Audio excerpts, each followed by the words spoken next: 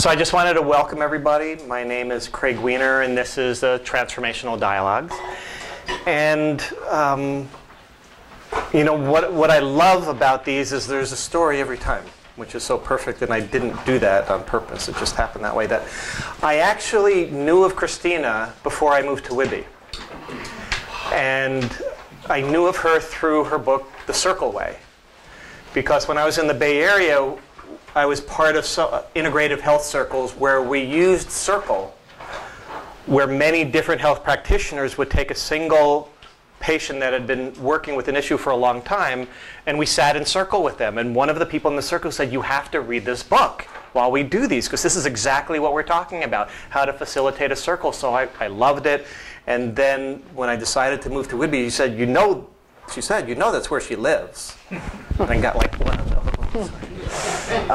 So really wonderful to step into the circle that you created. And Christina travels around the world with Ann and PeerSpirit circles. She's an author, facilitator, mentor, consultant, what other word? Storyteller, Storycatcher, receiver, giver, all of those. And it really is just, you know, this isn't your first dialogue, but it's the first, just the two of us. Yeah. And it really, really is an honor to have you here tonight. So thank you so much. So everybody, please welcome Christina Baldwin.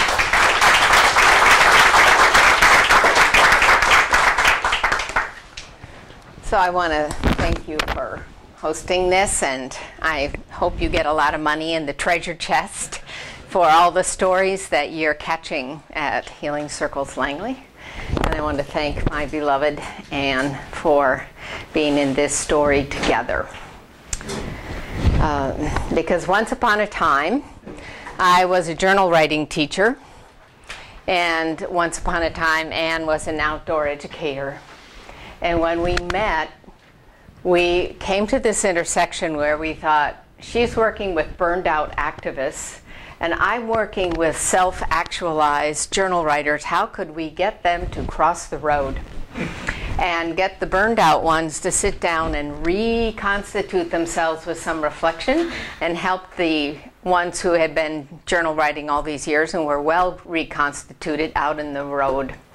And so we came together and we developed this circle process that has taken us around the world now for 22 years.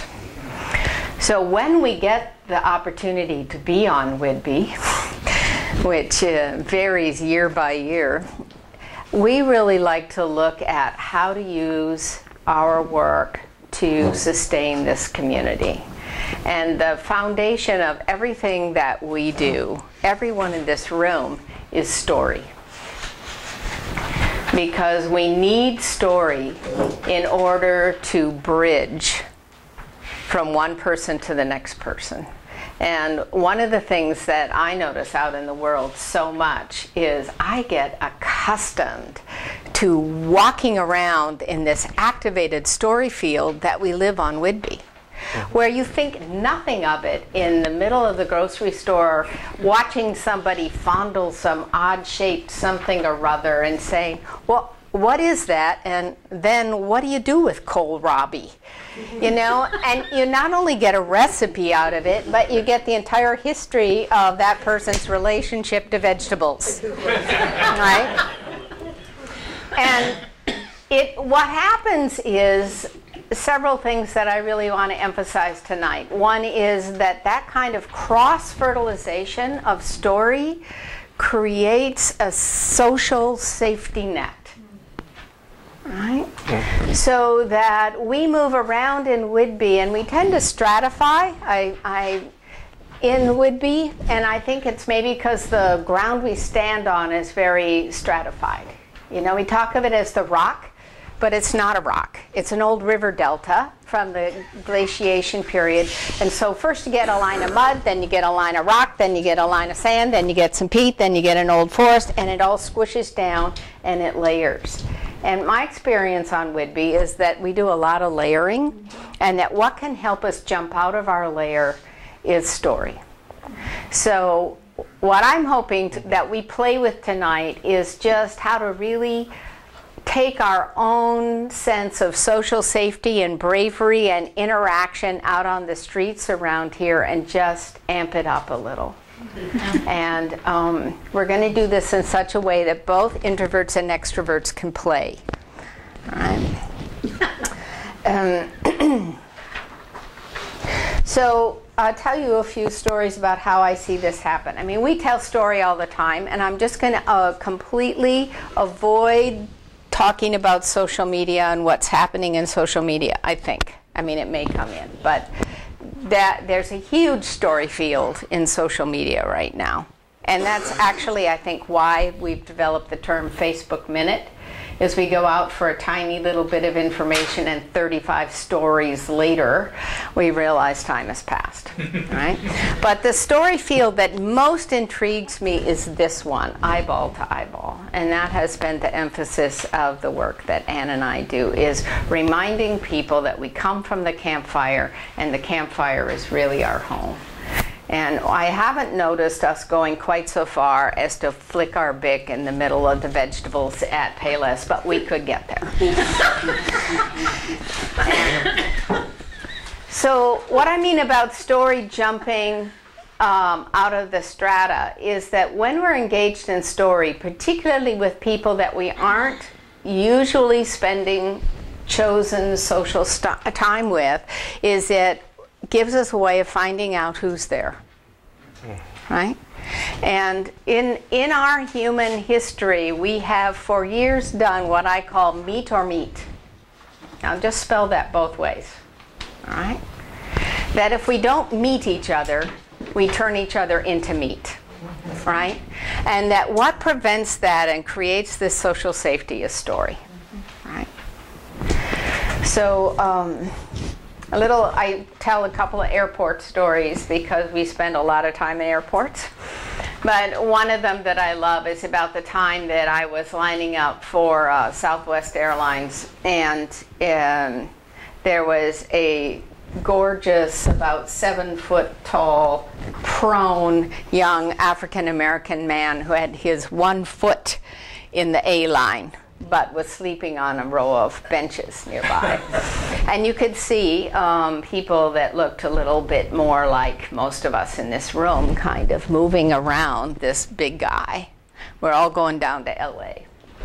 And they say the A people can now line, and he stretches and stands up and up and up and up. And there was like this little lady, I saw her like this, And I just thought, I'm just going to play here. Let's just play. It's the safest place in America, right? We have no guns, no knives. We'll just play. So I went up to this young man. I happened to be standing nearby, and I just looked him up and down. He was total hip-hop clothing, and I said, "Where did you get those pants?" Now, only with gray hair can you ask that, right? But I just said, boy, my son would just love those. And we got into this whole thing about where he shops in LA, etc. And pretty soon we're joking and laughing. And what's happened there is that we have knit the field through story and made each other not threatening, and created a sense of alignment. And so then I take this little lady, I kind of punch her on the arm, and I said, I bet you want some of that too, or you? So, now I am that little old lady, so what can I say? So, I'm going to talk about story in 4 ways, which is why I brought this little sheet. That in order to play like that, we need to know our own story well enough that we feel confident in it, right? So that the more you work with your own life story, whether you do it in journal writing or blogging or meditating, or however you do that, what happens is you create a very large sort of garden of anecdotal material that you can share. And some of it's very tender. Some of it is, but it's all authentic. It can't just be, flipping through your card index of how to make them cry in 30 seconds. That's not authentic behavior. But what happens is you develop this authentic field of personal material so that you step out in confidence, and if somebody kind of turns to you and says, well, who are you? You have something to say. Mm-hmm. And then you can say it and say, and who are you? Right? So story becomes this map maker, and it is the essential neurological differentiation of being human, as far as I can tell, which is that we are compelled to turn life experience into narrative, into story. And we're so compelled that if we don't know the facts about something, we just continue to make it up. Mm-hmm. Right? So that gets us into some trouble sometimes, actually, because we jump to conclusions. Something happens, and we fill in the blank.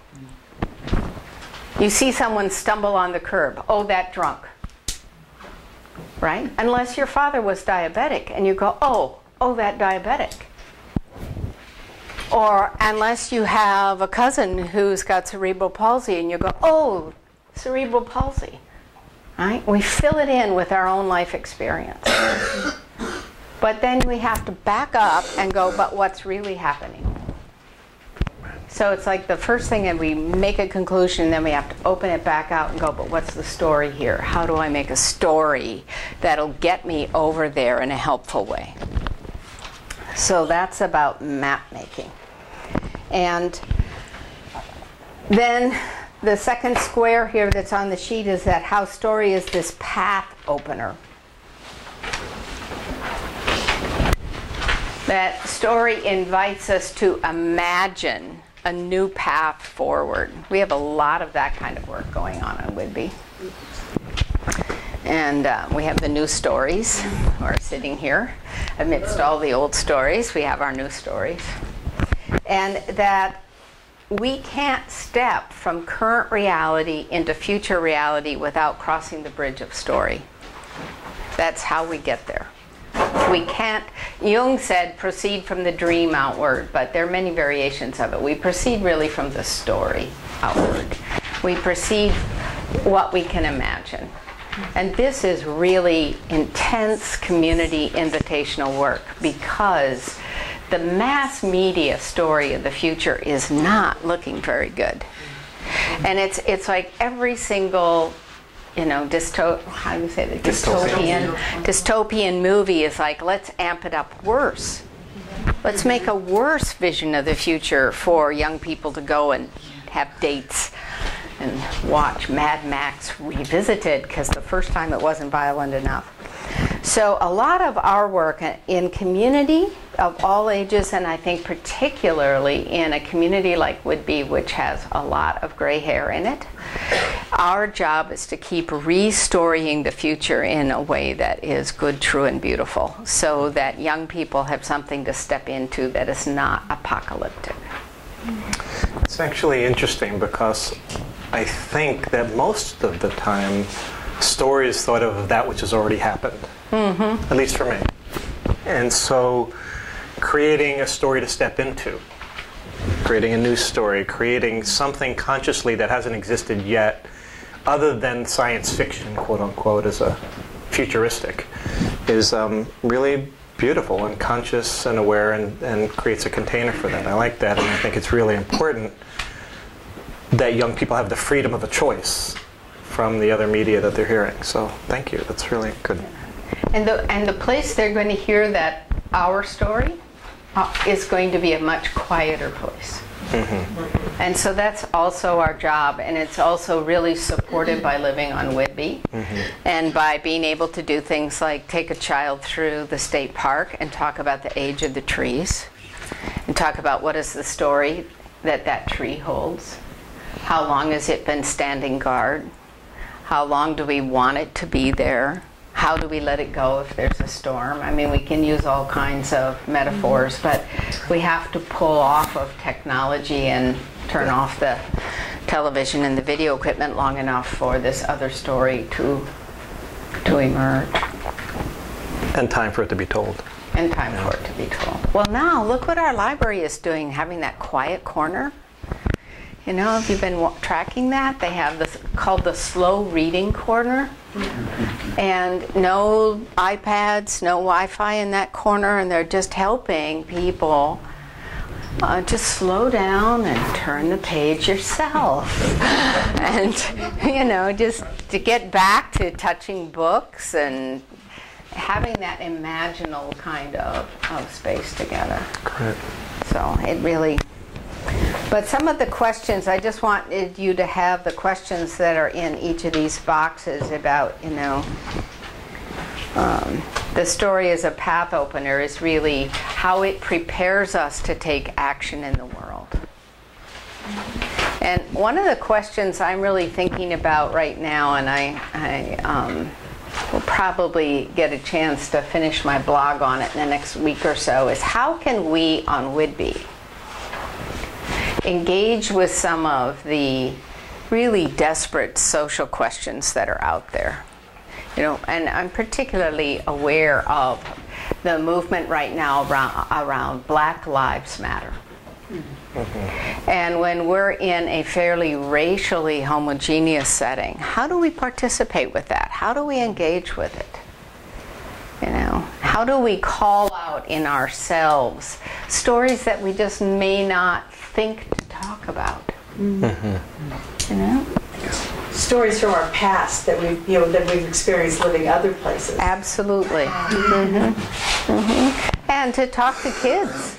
I mean, I think my grade school photographs look a lot like South Whidbey photographs. You know. But that's not true for most of America right now, or large sections of it. So how do we really call out those stories? Ask people, you know. So here's our first bit of activism for the night. I would love to see us, without starting a nonprofit, without starting an organization, just in a little kind of guerrilla way, start posting story-inducing questions on the community boards around South Whidbey. Right? Like, you know, those things that say lost dog and have your phone number underneath, right? Well, let's just do, tell me a story. What's your first memory of X? Right? What was your favorite childhood birthday? I mean, what do you wish you know, if your dog could talk or your pet could talk, what would it say to you? I mean, it doesn't matter. We can start off kind of light and then we'll burrow down from time to time. Or when something happens in the news, you know, that to come up with a question around it, and just let's do it guerrilla. Let's just post it. Nobody goes out there and says, "Are you a nonprofit?" before you can put that on there. And do like with those, and then do little tags with the question hanging so people can rip them off and take them home and say, "Look what I found in front of the drugstore." You know, let's talk about this tonight. So I'll take that even further. I think we have more little mailbox libraries than anywhere else. But I don't see a lot of use, but what if there were like story boxes? Mm-hmm. That maybe you dropped one off and you took one. Or something that just encouraged a little bit more play with that. So like here's another idea I came across that just stunned me the other day. It's called the Human Library. Have you heard of this movement? So look it up. Just Google it when you get home. Not right now, Linnea. It's Human Library, and it's a fairly new movement, and it's starting, I think, outside the U.S. and coming our way, which is really nice, instead of it being the other way around. But what you do is you go and you rent yourself out as a book, as a living book. And somebody can come and check you out for an hour somewhere in the library in a public setting, in a well-lighted public setting. And people are coached a little bit as to how to organize their life stories in such a way that they really can be engaged with another person. And it's stranger to stranger. And some of the t-shirts I've seen on it say, "What's your prejudice?" And so it's breaking down racial, religious, sexual stereotypes, you know? And it's kind of one-on-one, Nice. proving all the things we know about the power of story. That if you know someone who is an X, Y, or Z, then you don't jump to conclusion and prejudice in the same way. All right? So I was very intrigued. They've got one up in Vancouver. You'll see it in just some interesting places in the world, you know. And some very hot spots like Belarus and other places where there's open cultural conflict. So those things are our community activism and path openers. And then the third box that's here is that says that story is a pattern keeper and a pattern breaker. And both of these are very needed in story. That first story I told you is a pattern breaker story. You know, to break somebody out of their little fear box and into engagement.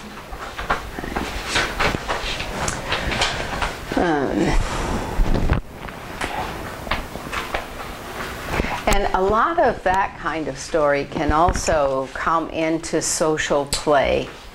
And you can do this in a number of ways, pattern breaking. You can engage, you know, you can stop and engage with somebody. Or you can do what I call drive-by stories. And drive-by stories tend to be like one sentence, 2 sentences long. And they just interrupt the pattern that was going on. So Can you give an example? I'm just trying to think of one, but it's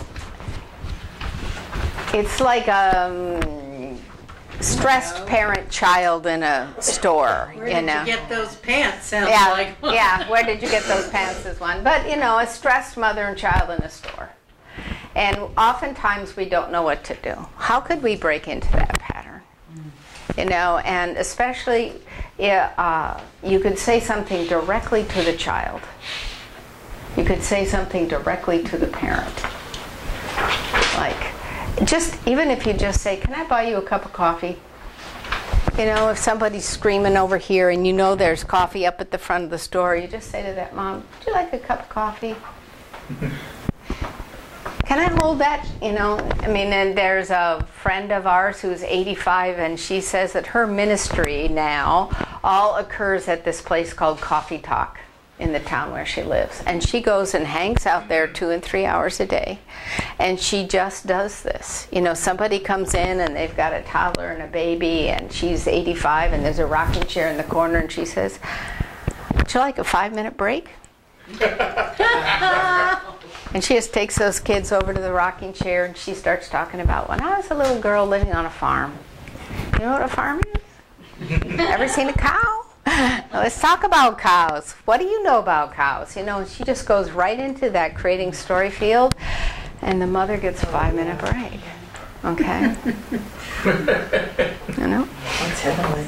You know, so it's just these interceptions. Those are pattern breakers. And sometimes they take a lot of courage. You know, if someone is yelling about how they hate homosexuals, it's pretty brave to stand up and go, "Hello." You know? Can I buy you a cup of coffee? Yeah, can I buy it? Yeah? Yeah. So those are our 3 things that I like to play with. So I want to give us a chance to not just listen to me, but also to listen to yourself. Because I think once we start talking about stories, your own story field gets activated.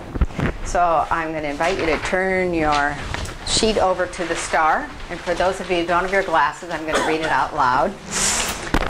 this is a little design that Ann and I actually developed for this same friend who's now 85 and was overwhelmed at her kids' request that she write her life story.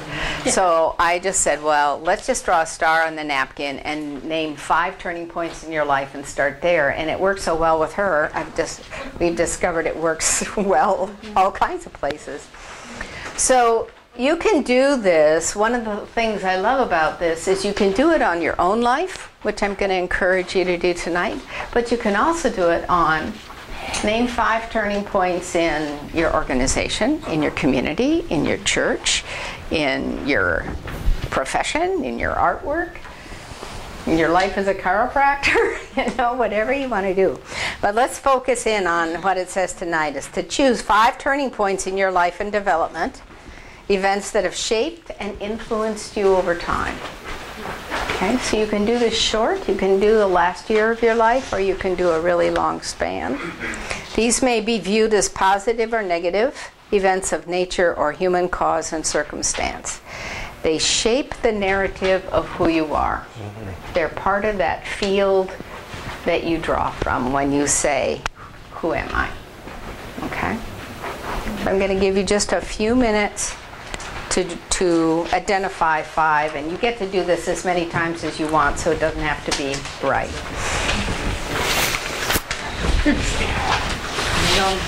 My pen is not where it's supposed to be. Is there another pen? You can borrow mine. Here you go.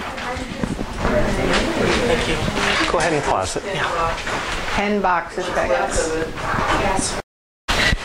So the second half of the turning point star is this little worksheet, which is to help us understand how we take life events and turn them into stories. So I'm going to give you another few minutes, and I'm going to invite you to choose one that you'd be willing to share with one other person in the room tonight.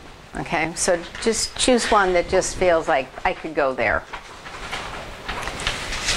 And then on the worksheet to look at what is that event and write it out maybe in just a few more words or a sentence than what you put on the other sheet. And what was the immediate impact? I mean, some of these events are a long time ago and you've never forgotten. So what was that impact that you noticed when it happened? And then tell yourself in a sentence or so, what is the meaning you've made of it now? So you see that digesting thing that we do with stories. And then the last thing is the transforming possibility. Why is it still living in you? You had to choose 5 things. Why did this one come to the surface? Okay? Give you about 4 or 5 minutes to just go through that. Christina, for anybody online that doesn't have the piece of paper and would like to be doing it with us, how would they get that? The quickest way is to email our office at cbaldwin@PeerSpirit.com, PEER spirit.com. Great, thank you. You about it? What's unfinished?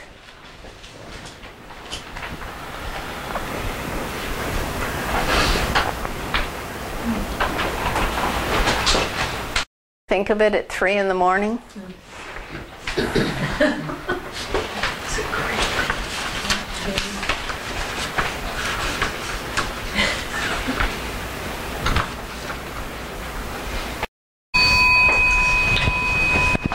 So I'm going to shift us into incredible chaos here for a few minutes. So just anybody, and you may choose to do this with a stranger if you can find one in the room.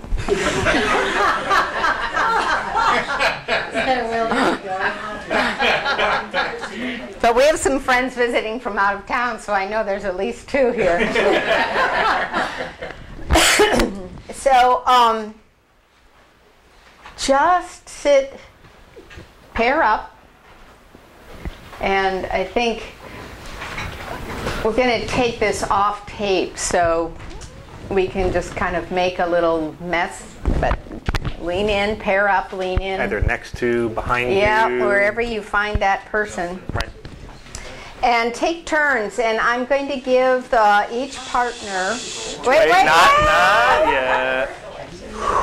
This is Whidbey. I know. 5 minutes apiece, okay? So I'm going to ring the bell at the end of the first speaker's 5 minutes.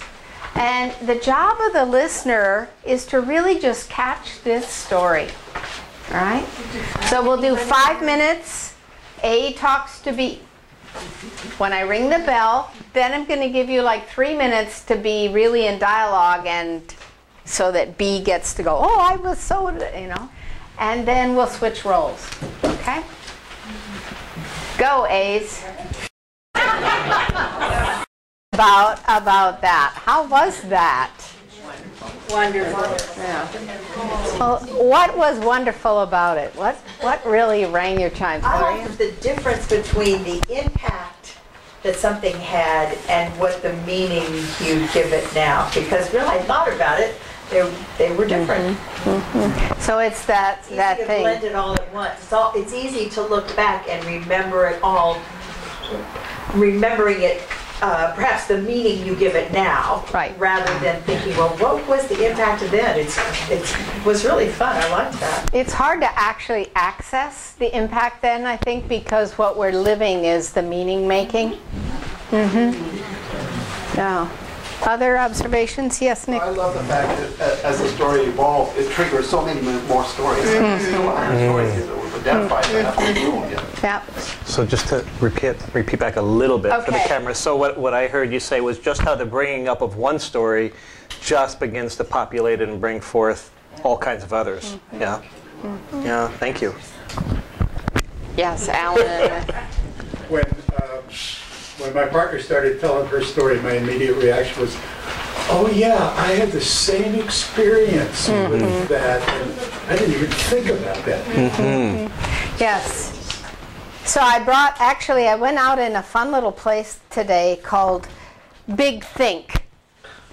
And I don't even know, it's one of those rabbit holes you don't know how you get down. But there's a quote of Jack Kerouac that relates to your thing about oh, I had the same thing. So he's saying, I want to work in revelations, not just spin silly tales for money.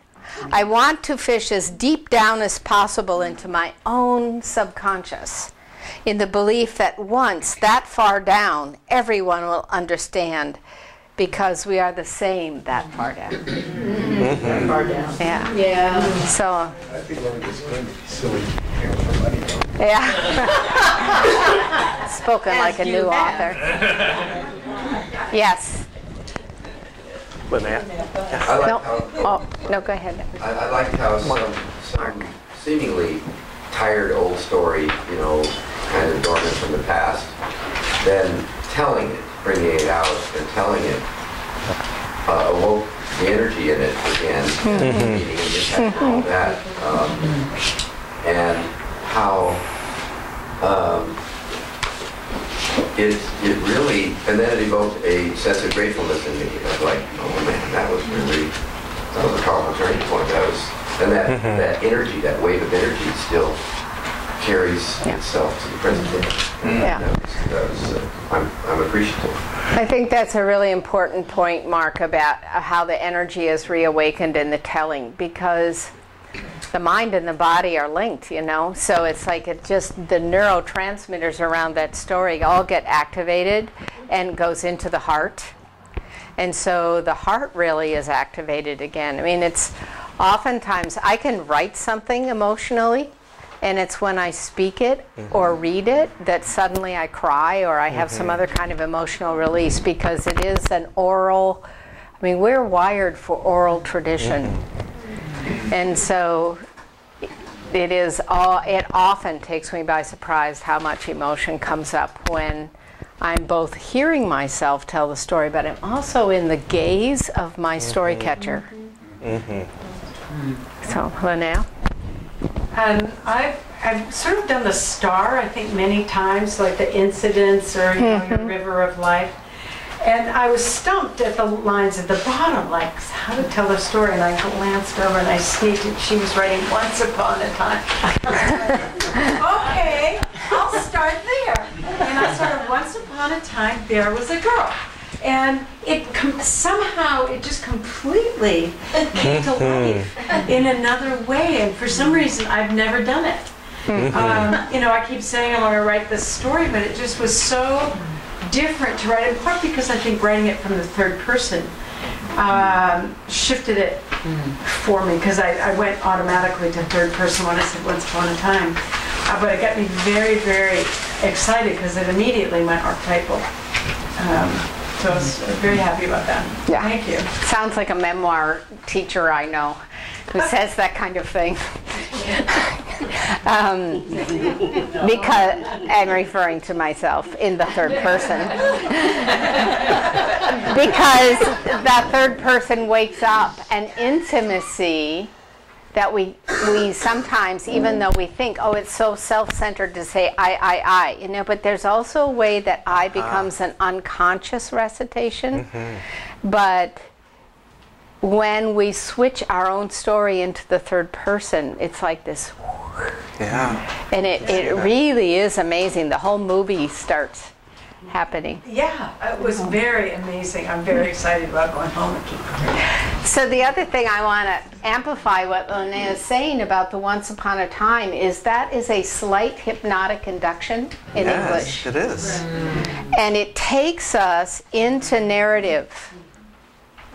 And so a lot of times now in business settings particularly, we'll say, tell us a story, and they think it's the chronology. Well, I founded this company 5 years ago, and then I hired Fred, and then this, and that's not a story in the same way, But if we say Once Upon a Time, they go, Once Upon a Time I had a dream. And it instantly takes us into that realm. So trust that, and then when you're editing, you can just cross out the Once Upon a Time and keep the rest of it. That's wonderful. Another comment over here. In the back. Well, I don't want to take you off track for what we're doing relating to these stories, but can you give us a little connection to how we carry this out into the world? Yeah, oh, definitely, yes. I'm sorry, in Whidbey, I have no problem with Once Upon a Time I Found a Rutabaga. Kohlrabi. A kohlrabi. In your story. In my story, it was a kohlrabi.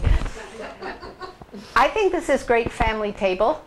You can do this at family table. You can do it with elders or peers, because I think over here Nick was saying how it woke up all the stories connected to that story. And so if you want to do some access of your own life review, just start at any one of these points. Get some pretty big paper, because you're going to be amazed. Get some flip chart paper and just start then. And then what are all the little stars that are connected to that point on the big star?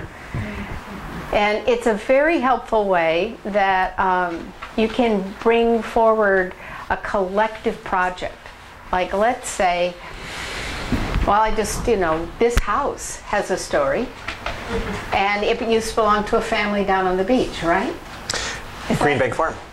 Green Bank Farm. Okay, so there was a family that lived here, and you could do a whole project about what is our life on Whidbey? What are the summer beaches on Whidbey?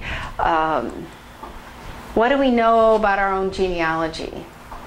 What do we want to say about sort of the parental generation forward? And just that you could do it as a 5-pointed star. I don't know if you still have living parents or not, but you could just say, what do you think are the 5 major turning points in Grandma and Grandpa's life?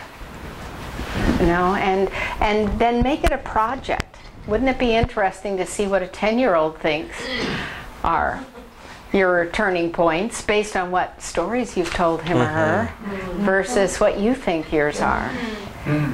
So to make it light, and it's a way that you can help people who've had more traumatic experiences. It'd be great to use at the Vet Center, for example, in helping the veterans organize, what are the turning points in your tours of duty that led you to where you are? And how can we help turn those another way if they're really traumatic moments? Thank you. Okay? And I do think the bus would be a great place. So, next comment or question? Yeah. I found it interesting that the event I chose was one that sort of took me underground And as it sort of then led me through my life to the points where it came back to the surface. When it came back to the surface, it opened up. There was a lot of loss in that underground going into the ground, and it recovered pieces of it with a new orientation, with a new structure, and allowed things to enter my life that I don't think I would have ever welcomed or recognized before. Right. So you just did your own soul retrieval there in the second row in retrieving things from the underground of your own story. Yeah. Well, I was going to say that I think every time you tell a story, it transforms in a new way each time. You know, it never comes out exactly the same. And sometimes it comes out in a certain way for a certain audience. Or it comes out a certain way for what the person you're talking to needs to hear, and you don't know why, but you both transform. You know what I mean? Right. It's like it's a transforming experience each time it's told. If it's like what you said, it's a deep enough river where you're both kind of. So in thinking about how stories transform and how they come out slightly differently, both because of what you need tonight and what your listener needs tonight. And there is something so ancient about our turning to one another and having our hearts facing one another. And that subconscious material, it's like there's this place cooking between us that we don't know. And as long as we feel safe, we'll just dive in. Go there. You know what that brought up for me, Catherine, is neurobiologically, we hold memories as if they're sacrosanct, never changing. And what we know is every time we revisit a memory, we change it slightly. Right. Right. That's kind of. Yeah, the only way to keep it the same is basically to be in a coma and come out the other side when the memory hasn't been rethought of and reemerged and retouched. So it understanding that, for me, really allows, well, what's true and what's not, and it's always through the lens of who I am now. So I get to change it because I already am. How do I wish to as well? And that allows, especially for a painful story, to emerge in a healing way over time, depending on how you tell it. Yeah. Thank you for that. And this deep dive over here about I went into the underworld, I went into a place. I mean, things happen to people that if you were standing at the door and said, we got 6 disasters here, choose one. Which one do you sign up for? None of us really remember signing up for any of them. When did I sign that card? And yet, as we come out the other side, they're incredible. They're gifts. They're really gifts. Now, and in that whole thing of meet and meet, I mean, as we came to the fire at the end of the day, we always brought some MEAT.